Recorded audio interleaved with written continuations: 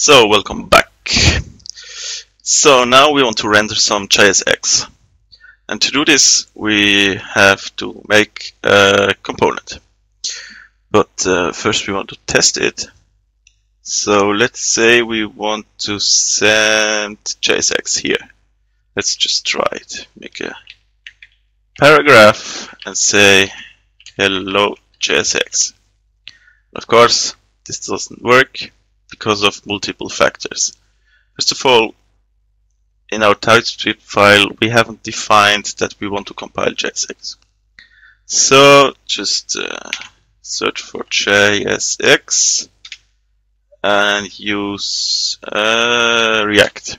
Okay, that's just the name React. It's nothing to do with React. I have no idea why they choose the term React, but it works with any JSX library. Okay, so then we have to tell which one is the factory, and instead of React's create element we just want to use H, because Nano JSX exports H, which is the same as React create element. Just if you have used Preact before, well, it does the same thing. Okay, so now the server is running, but we have type error, multiple types error. Let's check it. Here we have, well, you can read it, that we cannot find the name H. So what we can do is just import that H. Import H from Nano JSX. And that issue has gone. Now check out the browser. Okay, now it says document is not defined. What is this? I already know what it is, of course.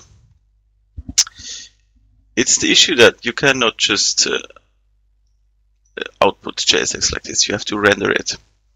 And in Nano JSX there is something called render. You have two render functions, one for the client and one for the server, obviously. And we use the server one. Like so. Back to the browser. Still not working. Oh yeah, that's because that's something a bit special. Actually, how can I demonstrate? You just have to take for, yeah, it's let me explain. It doesn't work because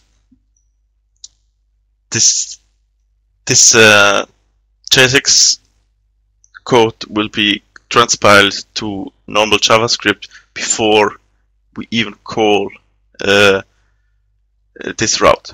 And Nano JSX will only set up the renderer inside render SSR. So one option to fix this is to wrap it inside an anonymous function,